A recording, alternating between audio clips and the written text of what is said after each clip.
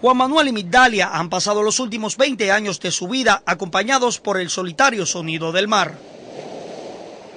Valoran como pareja las vistas que son parte inseparables de su hogar, pero no hay placer más grande para esta pareja que voltearse hacia las montañas de donde salen sus más grandes pasiones.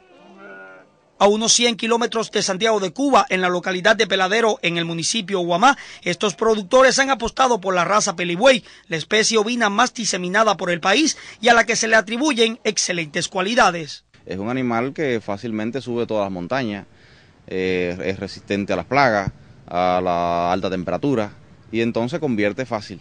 Y en 7, 8, 10 meses un animalito coge 90, 100 libras. De este modo, Juan Manuel y Migdalia han logrado en su finca Vista Hermosa el primer centro genético para obtener ovejas y sementales de pura raza y luego expandirlos por toda la geografía oriental.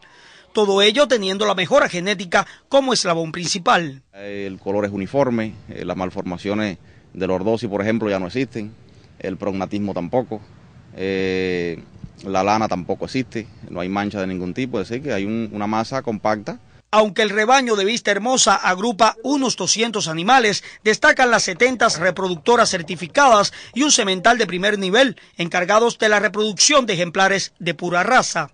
Se han enfrentado aquí a las condiciones adversas de un sitio sin fuentes de agua cercana, la falta de corriente para mecanizar el proceso del pasto y al asedio de los perros jíbaros, pero todo ello no ha podido con la voluntad de la pareja. Y gracias al amor hemos podido salir adelante. Y en estos 20 años hemos luchado y hemos tenido hasta ahora esta cría que tenemos aquí.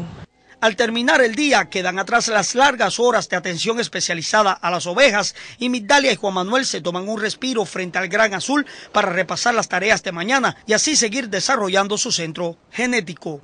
Israel Hernández Planas, Sistema Informativo de la Televisión.